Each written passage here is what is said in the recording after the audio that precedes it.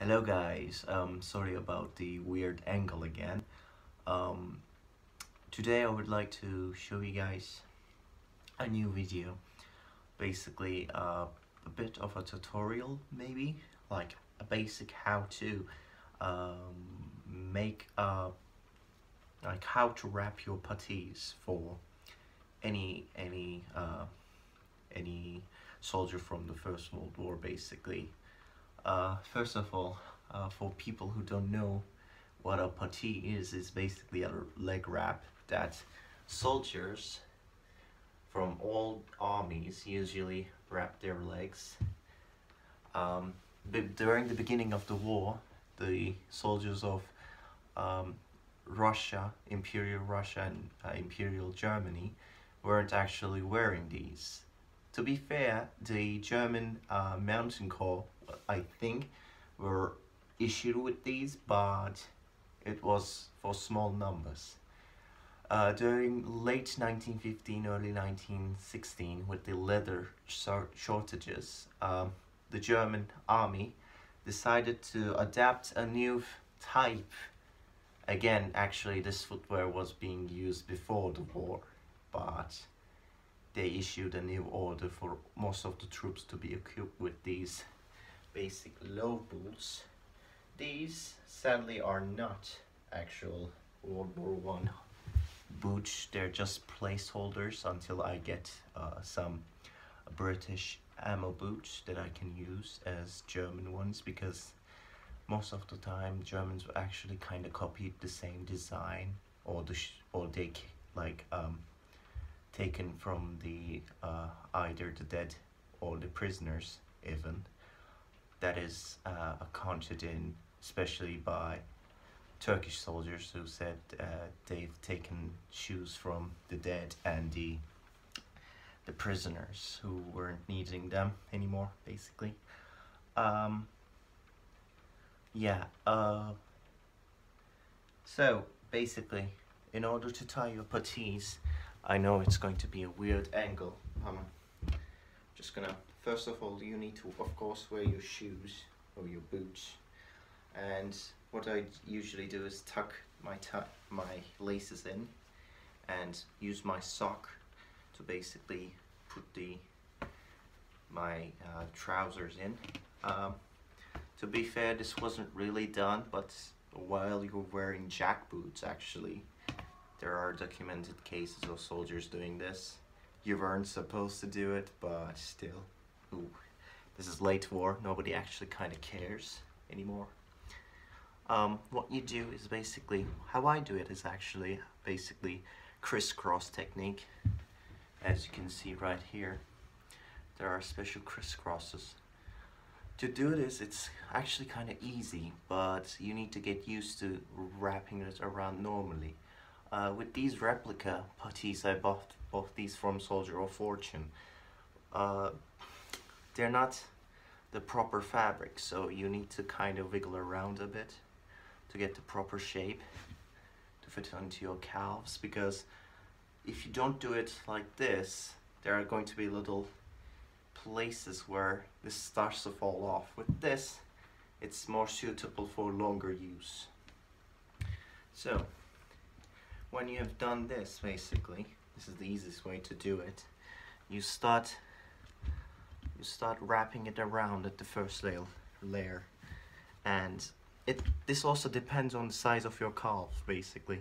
I have medium-sized calves, so this 8-foot long thing, 8-foot long puttee is fairly usable by me. But if you have longer one, if you have thicker calves, you might have to buy an extra pair or a longer one. I'm not sure where you can find a longer one, but yeah, it's kind of hard. So basically what you do is you wrap around the first layer, a second layer that is also going to go over the top. But when you go to the third layer, you go and you twist it downwards. Don't forget, always downwards. And you go around again, another downward crisscross. As you can see, it started to form the crisscross. another one, the fourth layer, and afterwards I just tie it around normally, as you can see, like that.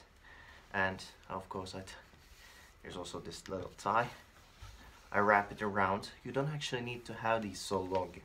You can just cut them off to a certain length, because having them so long, it kinda is irritating because you have to wrap it around a lot. So yeah, it's basically done.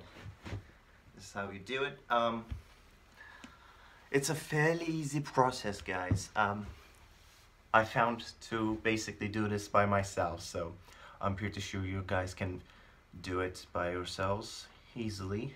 Yeah, I hope you liked the video. I'm hoping to make new videos fairly soon. However, the problem is since I have uni and I don't have all my stuff here, I won't be making a lot of different types of videos, but probably mostly about World War I, German reenacting, because this uniform is basically not really suitable, even though if I have my replacement M1915 uniform right here, it still needs to be changed, especially like the collar is not correct for reenacting. You can also see my gear, which I will make a video about it pretty soon. I'm planning on buying sold books and extra stuff. Yeah, basically insignia. I also have a better M1917 helmet now. However, the color of this helmet is dreadful. You can see it's not the proper German World War I field gray. Technically, it's not field gray. It's supposed to be like an apple green color. Believe it or not, most of them were made glossy apple green. However, there are also examples of them having darker brownish colors. Yeah, I've seen 2 or 3 examples who have painted darker brown colors. Probably Austrian, I think. They were made by Austrians, but I might be wrong. Yeah, I also have the cover. I bought the cover from Soldier of Fortune. It is a fairly small cover. I had to wet it down. It doesn't really fit it very well. It's kind of hard, especially the hooks. The hooks are basically collar hooks, small collar hooks that they use. It's terrible. Never buy these, guys. I wasted 20 pounds for this, and it's not acceptable. If I change the hooks, I think it's gonna be better, but still, it's kind of small for the helmet itself. It's just a regular shell, size 60 liner, probably 68 shell, I'm not sure.